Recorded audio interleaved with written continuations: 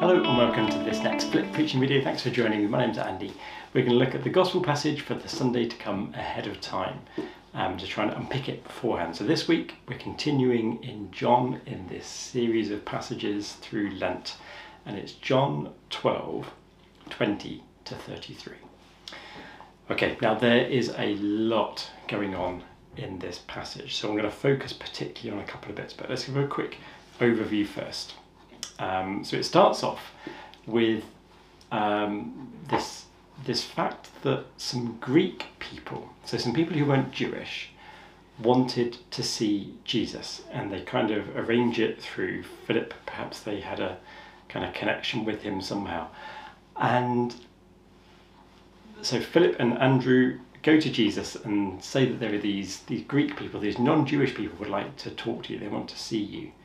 And Jesus says, the hour has come. Now, so far in John's Gospel, he's been saying the hour has not yet come. It wasn't his time to be killed and to be raised. But this is the thing that triggers the hour coming for the Son of Man to be glorified. This is the thing that triggers the crucifixion and the resurrection. Now, that raises a whole lot of questions. What was so significant about these Greek people coming to see Jesus? Why was that the thing that makes the whole gospel pivot onto a different path? There's a question. Maybe it's something about there being like a crack in the tank, and suddenly it's all the water's pouring out. The gospel is no longer being contained to one people, it's going universal. Perhaps there's something like that.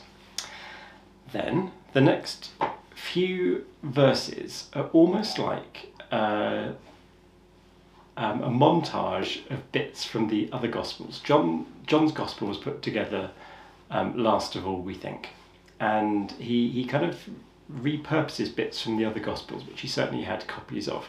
So he is almost like a best of bits that didn't otherwise make it into the Gospel, perhaps. These are bits here. So he talks about a grain of wheat falling to the ground and dying. Very much in what you get in the other Gospels. Then the bit about people who you need to lose your life to find it. You need to lose your psyche to find your Zoe, which we talked about a couple of weeks ago. Then he said, now my soul is troubled. This was like the Gethsemane part. There's no Gethsemane story in John's Gospel apart from this bit. This is like John's Gethsemane. And then there was a voice from heaven, an audible voice from heaven, which people around interpreted as thunder or an angel speaking. Again, in the synoptic Gospels, that Matthew, Mark, Luke, you get a voice from heaven at Jesus' baptism and the transfiguration, but you don't get that in John. So this is perhaps that sort of tradition coming through. So all those things are almost like a montage of bits which are too good to miss out completely, but didn't really fit in elsewhere. That's how I see that. But then in verse 31, he gets back onto the point about the Son of Man being glorified. And he said, this is the judgment of the world. Here, Jesus explains, and John uses Jesus' words to explain why, what the judgment of the world will look like. We talked about that a little bit last week, about how God came into the world to save it. So this is the judgment of the world. The ruler of the world will be driven out. And what he means by the ruler of the world, quite clearly, is Satan. It's an evil spiritual force which has somehow taken the world hostage. There's been a false usurper taken over the world, and this is what the crucifixion does. It drives out this fake ruler of the world. I've just done another video, which you can find on the same place that you found this, which explores different reasons for different understandings of why Jesus died on the cross. So this is very much in that sort of, in comparison with that, this is very much the idea of Christ's victory over evil. That's what the cross was, certainly in this passage here. The purpose of the cross was to defeat the evil one, to defeat the fake ruler of the world, drive him out. And he goes on, and when I'm lifted up from the earth, which in John you get lots of things which mean two things at once. So it means partly the crucifixion and partly the ascension, the rising to heaven, the resurrection. So when I'm lifted up from the earth, I will draw all people to myself. How good is that?